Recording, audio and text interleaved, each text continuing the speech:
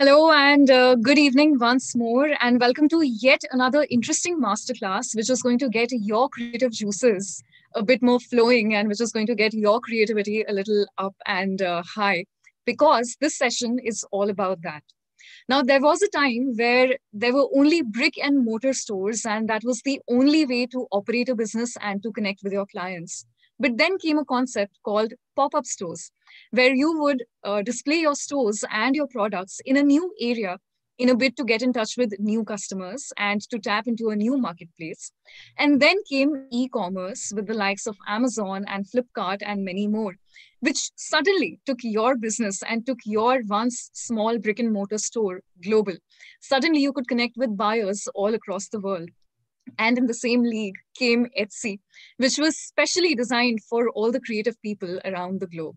So, ladies and gentlemen, this masterclass is going to be about online retail, which is a more democratic way of doing business. And on this masterclass, we have with us Mr. Himanshu Vardhan, who is the managing director of Etsy India. Now, he has an experience of building and leading businesses in both the US and India. And an interesting fact about him is that he has been an entrepreneur based in Mountain View, where he founded a peer to peer mentorship and admission consulting platform. And Mountain View happens to be a very nice and a very interesting area because, if I'm not wrong, I could be wrong on this one, but we'll have Mr. Himanshu confirm this for us. Mountain View is the place and area where the headquarters of Google, YouTube, and Facebook are based. And it's a beautiful place indeed. So, Himanshu sir, was I right about that? Is that indeed the place, or did I mess that up by any chance?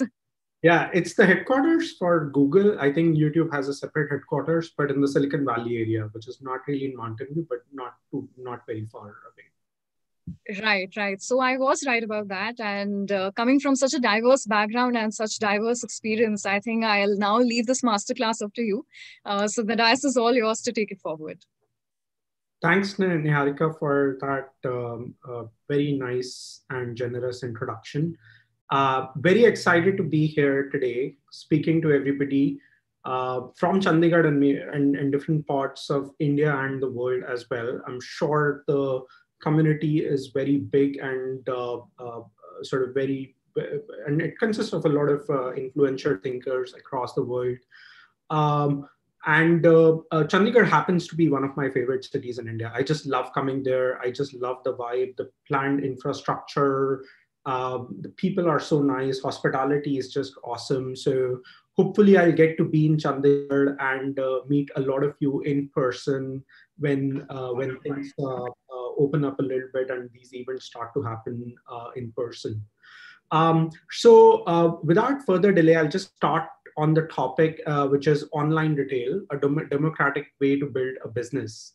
So let's kind of dial back, and what I'll do is there are going to be roughly two parts of the session. One is going to be about talking about online retail and the opportunity that it creates, and the other one is going to be about introduction of Etsy and what it does globally, just to kind of set the context.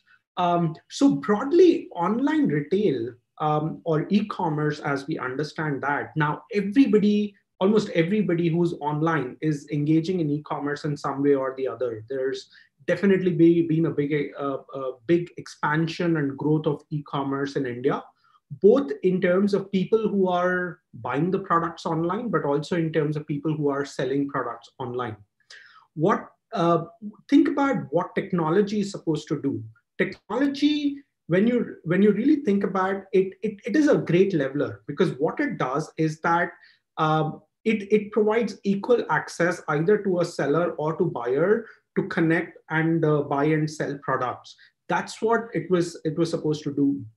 However, in India and maybe in some other parts of the world, e-commerce has also been dominated by very large e-commerce platforms that are selling mass merchandise produce goods at a very low cost that in some ways can put smaller sellers at huge disadvantage. That is, when you think about it, e-commerce or technology platform enabling e-commerce provide this opportunity for a small seller to directly connect with the buyer anywhere in the world. And what some of the larger e-commerce companies probably end up doing is end up kind of dominating them and taking away the visibility from a smaller seller.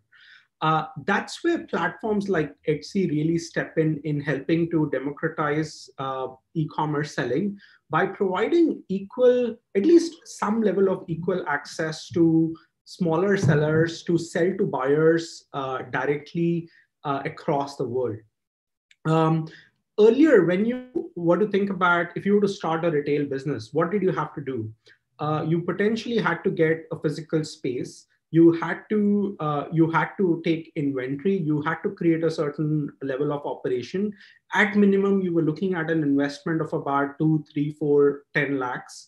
Um, and that created a lot of barriers to entry because not everybody had that kind of capital to get started.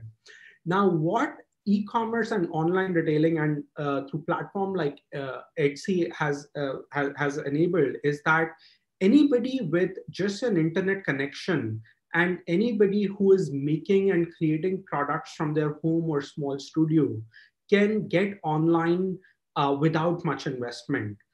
They don't need to take large inventory. A lot of products are made to order or customized on Etsy, and they don't need to make a lot of other investment because they can just click the pictures of their products even from their smartphones, list the product online, and then reach out to buyers across the world.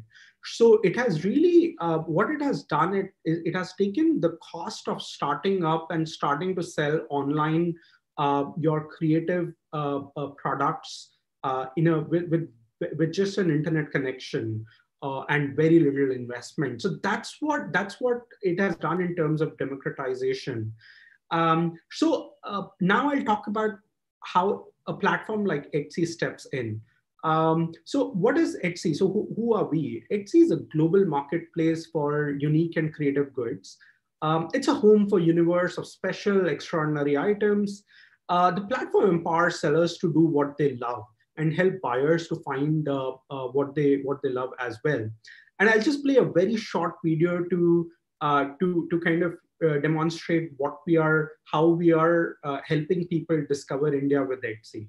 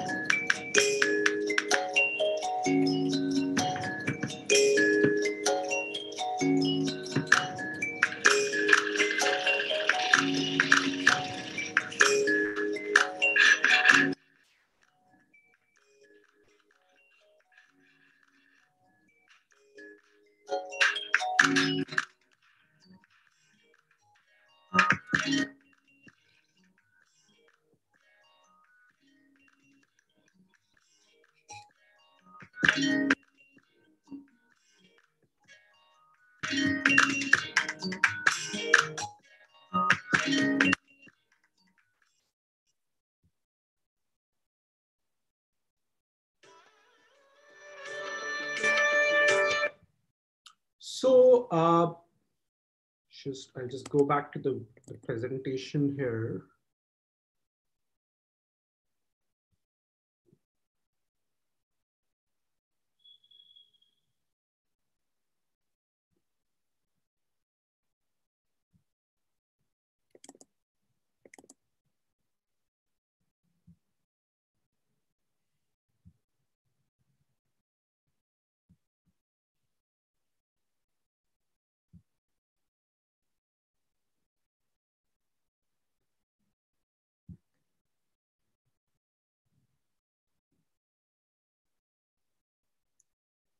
So just a second.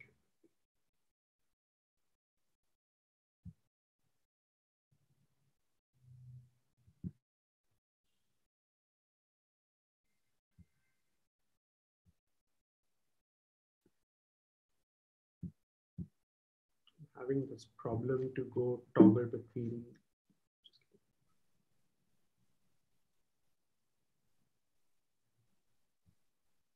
Yeah. So what we are doing in India is really enabling creative communities to get online. We have what we have done is these dots on the map indicate all the places where we have creative Etsy sellers selling to buyers across the world. We are going out and seeking and reaching out to different sellers, very small creative sellers in India, to help them to get online and sell to buyers across the world. We have over 3 million product listings from India now. Globally, we have about 4.4 million active sellers, about 82 million active buyers.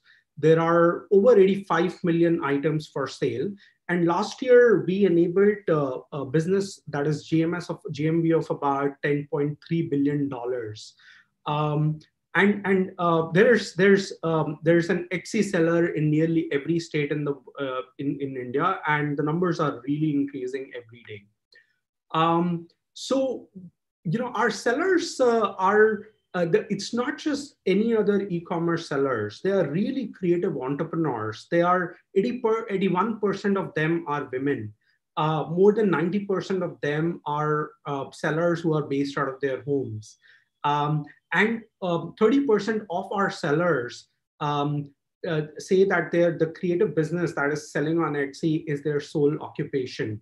For the rest, they have this creative business as a form of supplemental income, often supplementing other forms of employment.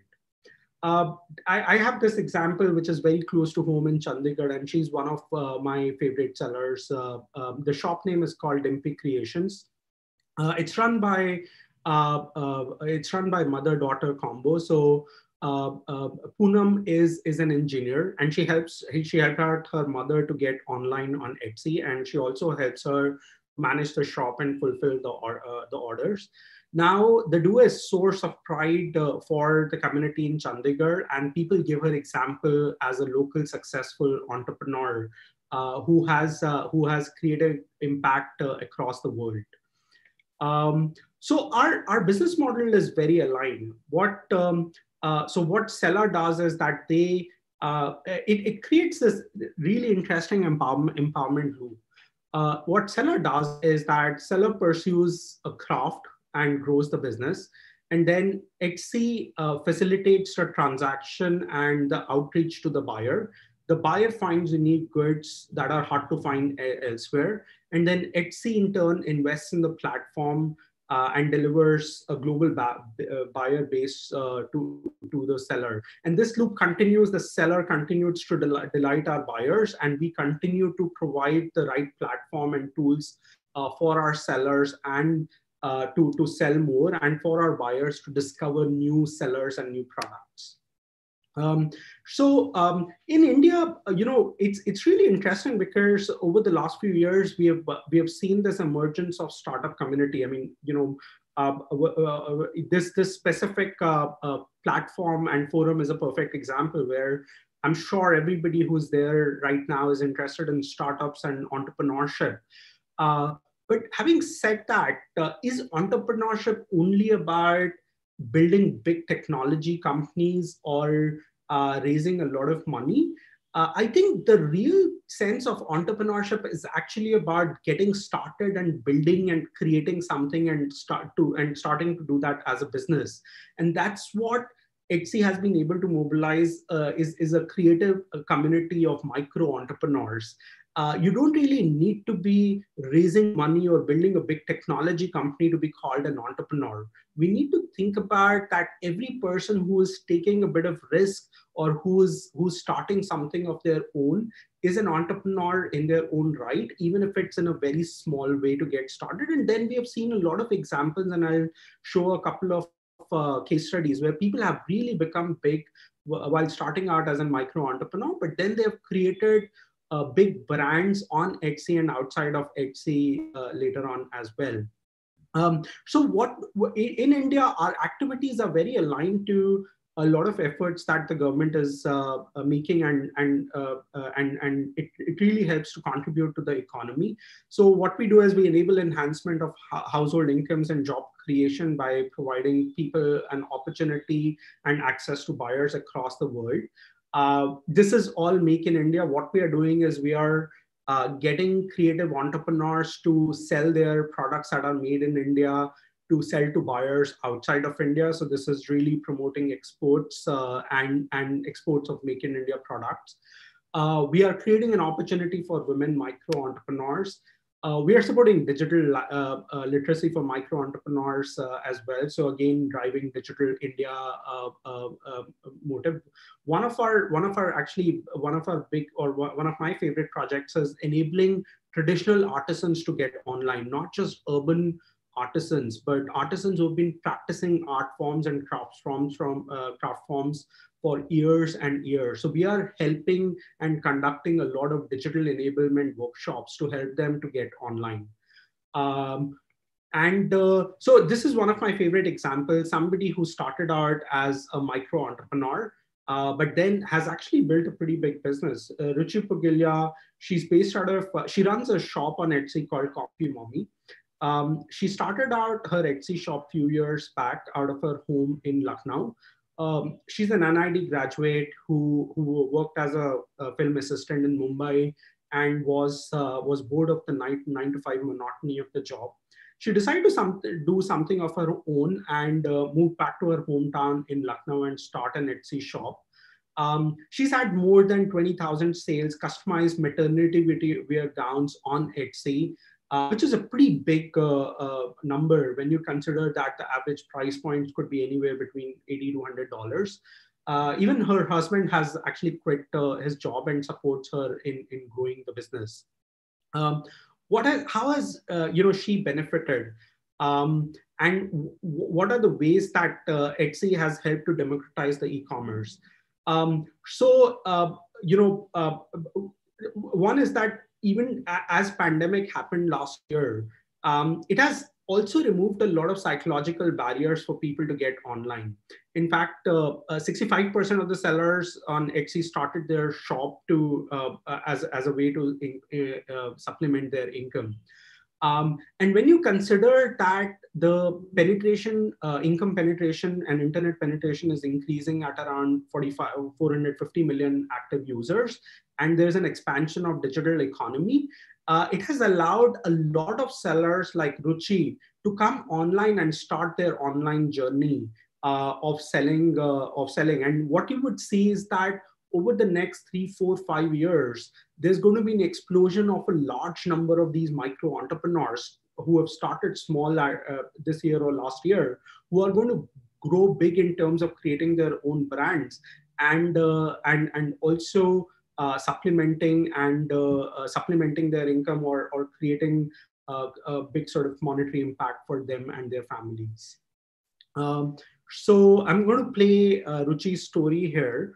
It's a very nice video that I really like, and this will give a sense of how she's been able to build a very interesting business from her home in Lucknow.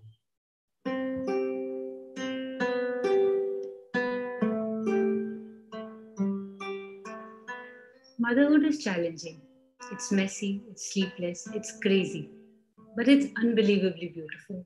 I'm a mother myself, and I feel that mothers need to and should look pretty, even with our feet up. Hi, I'm Ruchi, and my lovely little shop on Etsy is called Comfy Mommy.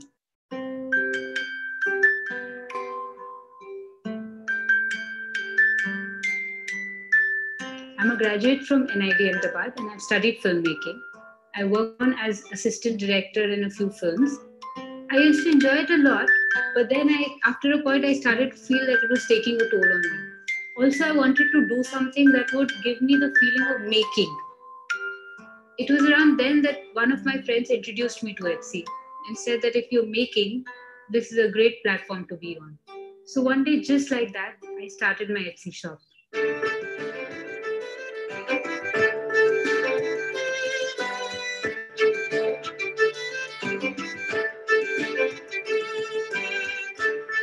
the vision was not clear in the beginning, but fortunately for me, one thing led to another and it just paved its way for itself. Of course, there's hard work, but then, I found my niche. I found the maternity clothing to be where my heart was. I have this deep love for fabric. Most of my fabric is hand screen printed, but now we've started to sketch and draw and get that digitally printed as well. The response was amazing, and there's really been no looking back. I started alone, and now I have this amazing team that is more than my support team. My husband Ayush has been a constant support. He's also a graduate from NID. Now we are in it together. Every day we work on trying to get something new, something that speaks with the new mummies to be. Most of my customers are from the US and Europe, but we also have orders coming from Australia, Switzerland, Canada.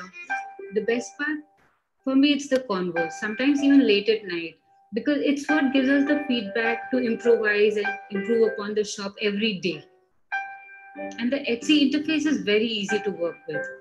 And a big plus is their security team. You can write to them and they'll always respond quickly. I feel safe. I don't even think of this as work. It's just my passion. Even if I were to go out on dinner, this is what we're talking about. And I wouldn't have it any other way.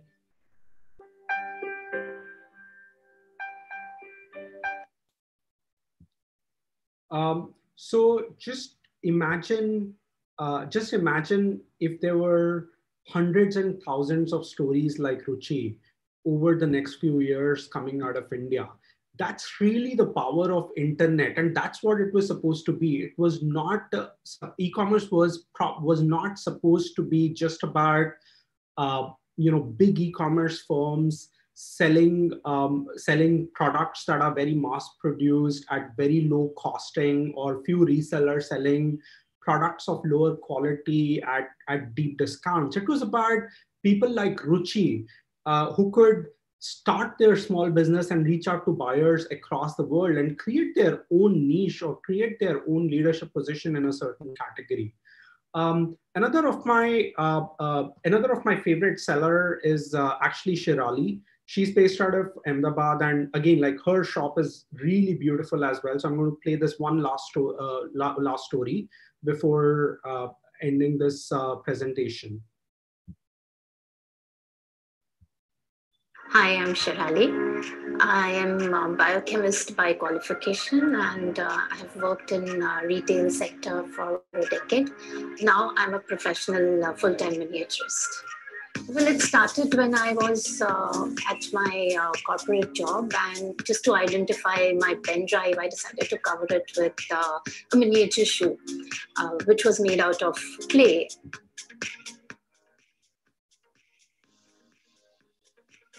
It was such a big hit that everyone loved it. It became a conversation starter. And then I had an idea, why not make miniatures in form of product? And that's how Small Idea started. I make all miniatures which look very realistic in terms of scale, texture, color. And it has a utility purpose to it. So it's not just a collector item. You can use it in your day-to-day life. Miniature art is a very, very ancient form of art. The process starts with scaling. Everything that you see in real life gets truncated to 1/6 scale. After that, the clay is conditioned, it's chopped and rolled into sheets. And then starts the sculpting process, where I texture it, I add colors to it, and I use a special pigmented pastels. Once the entire piece is assembled, it goes into firing. The firing process is 150 degrees centigrade for 40 minutes.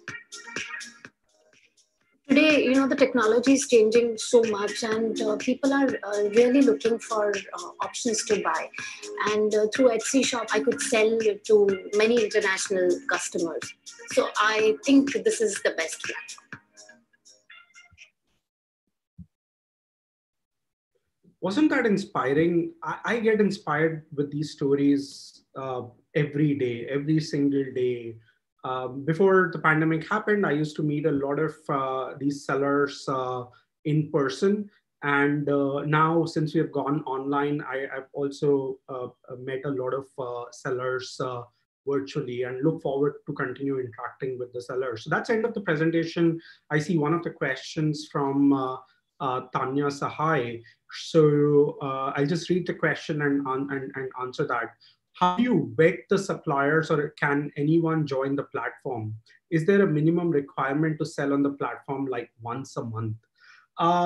At this point of time, what we do is that setting up a shop on Etsy at this point of time is as simple as setting up a social media profile. It's just that there are a couple of more steps involved in terms of setting up the payment, so that how you get paid through PayPal, and listing your products. So there are just a couple of other steps. Otherwise, it is as simple as setting up social media profile, and then you go online very quickly. We do have a very good backend technology system that does some automated vetting, which is a preliminary automated vetting, which looks for certain kind of behaviors amongst the sellers, which might give us indication whether the seller is genuine creative entrepreneur or not. Then there's also a team of humans that is centralized, based in New York, that manually also vet some of these shops based on red flags by the system. And then they try to vet the shops and remove the shops that do not meet our criteria. And even then, if few shops go through the crack and go live on Etsy, we have the whole marketplace feedback mechanism of customers providing reviews and transactions happening give us a very good feedback, and gives feedback to other buyers of whether the seller is a genuine seller, or whether the seller is a responsive seller or not. Is there a minimum requirement to sell on the platform? Like once a month, there is no minimum requirement. You can get started. You can get a sense of whether whether your product is selling or not. You can get feedback from the buyers in terms of people liking the product or favoriting the product, or reaching out to you through the messaging platform. So there isn't really a minimum. It is about getting started with as many number of products as you are ready with. I see another question pop in from Deepak Kumar, which is, in your opinion, what do you think makes Etsy special in e-commerce space? That's an excellent question, because I think about it all the time, and there is this real clear realization that we are so focused on providing experience to very small sellers who are creative entrepreneurs. These are not big sellers, resellers who are selling. They're really 81% of them are women. More than 90% of them are home-based sellers, and it is just incredible of what creative people sitting out of their homes who have not done it as a business can create very, very unique and customized products that is very difficult for a big manufacturer to replicate. And I think that's what makes Etsy special. The fact that a large number of products on Etsy can be customized, the fact that there's personal touch to a large number of products that are sold on Etsy. So as an example, when my daughter was born, I got something from a French seller, and it was a beautiful handwritten note from a French women seller with writing, and the packaging was just incredible. It was not a branded packaging, but there were a lot of interesting personal touches. There was my daughter's name knitted on the toy. I mean, that is the kind of special experience that I don't think a mass merchandise platform, e-commerce platform can replicate. I see one last question, and I guess we just have 1 minute, so I just quickly take that. What are Etsy's plans for future for India? India is an incredible place with decades, centuries of actually history of artisanship and craftsmanship. So I think we've just started to scratch the surface in terms of reaching out to creative entrepreneurs and creative our artisans to get them online to sell to buyers outside of India. We are also actively considering and thinking about if there are opportunities to start the domestic marketplace as well. That's in consideration. We'll come more with it, but at this point of time, we are focusing on reaching out to the last creative seller, whether they are in urban areas, semi-urban areas, or rural areas, to get online and start selling to buyers, not just in India, but across the world. With that, I realize that we are at time at 7, so I'm going to end this presentation. Thanks a lot for joining, and thanks a lot for having me here.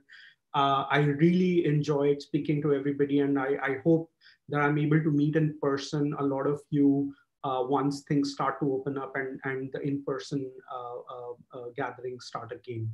Thank you and have a nice day. Thank you so much, sir. Am I audible? Yeah. So this was such an engaging session that I really enjoyed it a lot. Very insightful, very engaging. For all the attendees, I would like to request you to exit this room. And we are beginning the next session at sharp 7 with Dr. Wayne Brockbank. So with your permission, sir, let's call it a night. Thank you. Thanks a lot. Have a good evening. Thank you. Bye-bye.